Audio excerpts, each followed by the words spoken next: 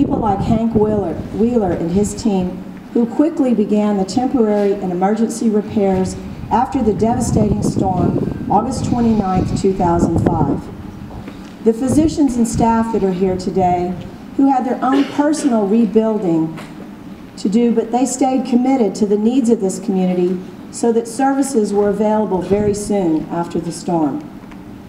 So many of you have been with us each step of the way during this reconstruction, such as Roy Anderson. Where are you at, Roy?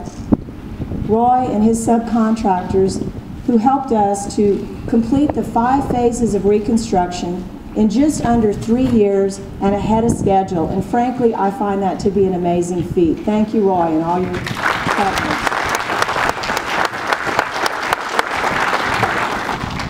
And as I said, you need the local people inside the building to keep a project of this magnitude on course and on schedule. And for that, I'd like to turn it over to Hank Wheeler, who's our facilities director.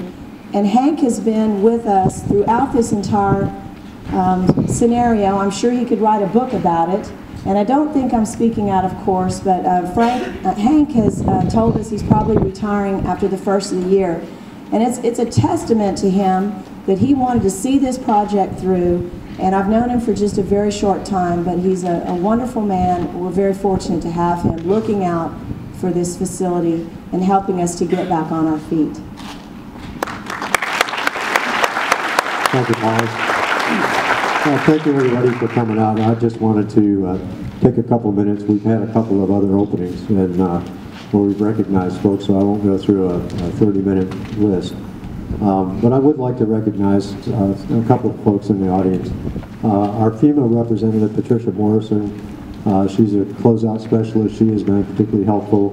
From MEMA, we've got Diane Sager, who's the bureau director, and Joe Tamba is a technical support tech that has helped me out personally just over and over and over again. And Joe, thank you so much for your continued support. We wouldn't have gotten where we are without you all, so thank you all very much.